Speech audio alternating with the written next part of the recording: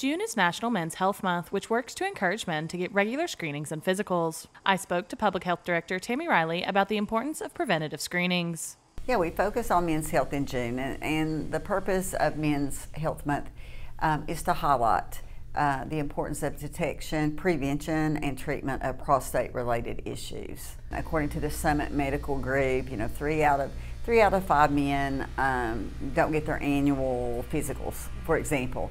And so those preventative services and visits are very important. The Prostate Cancer Foundation recommends that men get their first detection screening at the age of 45 if there's no other risk factors involved. Do you worry about having enough money to last throughout retirement?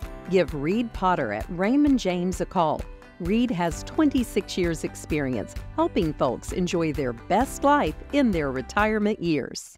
The overall mortality rate is 41% higher for men than women, and it's higher for men for 8 out of the 10 leading causes of death, making regular screenings vital. The earlier that you can catch, like a prostate-related issue, particularly prostate cancer, obviously the better your health outcome is going to be.